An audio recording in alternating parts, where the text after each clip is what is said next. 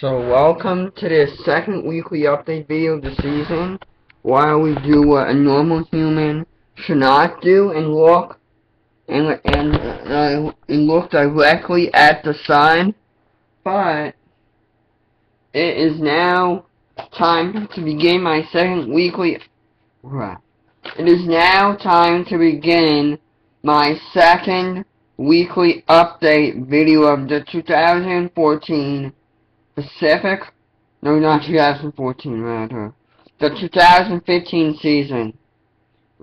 So far, the GFS has not really pushed the time frame up on the system that I first talked about in the last week's video. The GFS was showing 16 days out, even though the ensembles have a little bit.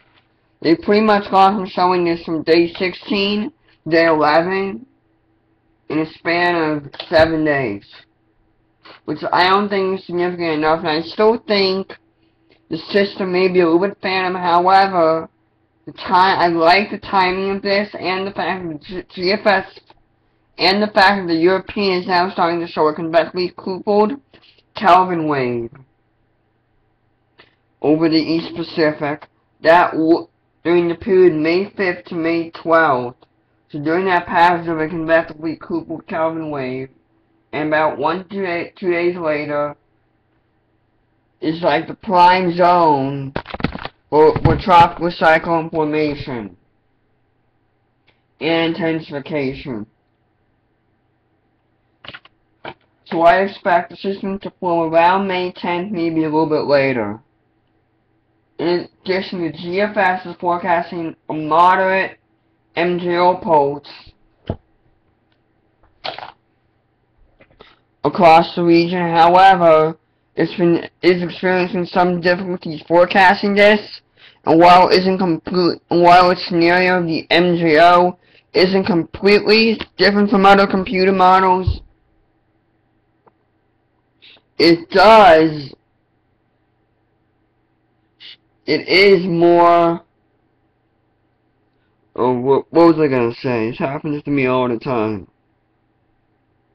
While this isn't completely different from other computer models, it is a little bit off on its island, in the fact that it brings the MJ pulse stronger than most, and it brings it through, and it doesn't really bring it through the West Pacific much. Though recently models have trended towards the West Pacific a little bit, and rather tries to keep in phase E1 and 2 within the next 2 weeks. Now it favored the Atlantic a little bit more, and not the East Pacific. However, let's think a little bit beyond the models a little bit.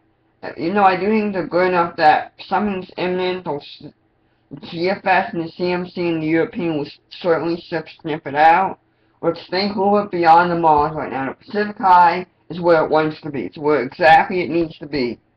If anything's a little bit too far south and a little bit stronger than normal, that would allow, on the southeast end, because of the Coriolis effect, and because of the fact in the northern hemisphere, cool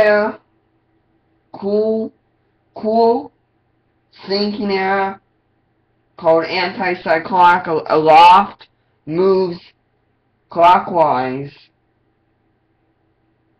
and the fact that lows move counterclockwise in the northern hemisphere, and all that convergence begins to pile up, and with the repelling winds creates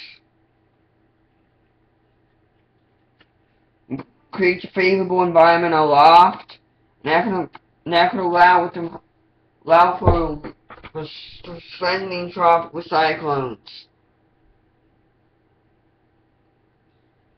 In addition, the intertropical burn zone is lifted a little bit northward, but not as much as I'd like. However, if there's one thing that models can agree on, I think it's the timing of the intertropical burn zone, and all models move it significantly northward within the next week or so.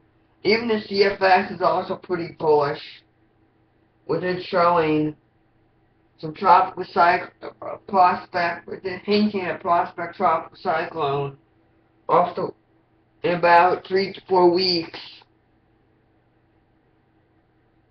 where, in 3 to 4 weeks, around 120 west would be unusually far west for this time of year. Furthermore, the JFS and to a lesser extent CMC ensembles are also hinting at a tropical cyclone forming around day 10, as I sort of mentioned earlier. Even though technically the main version of GFS has kind of dropped the system for the most, dropped Andres for the most part, there's still mixed supporting ensembles, so I'm of the belief that the system is not completely dead yet. And definitely still something to keep an eye on. But it's somewhat of a wait-and-see game. I mean, it's showing storms. It's definitely something. And it's an indication that the switch is about to turn on. So as I said in last week's weekly update video, enjoy this last-minute preseason period of inactivity while it lasts. Because things are going to go down things are going to be escalating very quickly. And that will do this video. Hope you guys enjoyed watching it. Bye!